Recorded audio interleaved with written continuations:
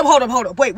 I know I can't be the only person confused here. She said a whole lot, but nothing pertaining to the issue, which was her having her ass out at a family-friendly event. It had nothing to do with her body or her sex appeal. I mean, Beyonce could have did the same shit and... Okay, maybe not Beyonce. The point is, the shit was inappropriate. And then her narcissistic ass got the nerve to say, negative criticism has no effect in my life.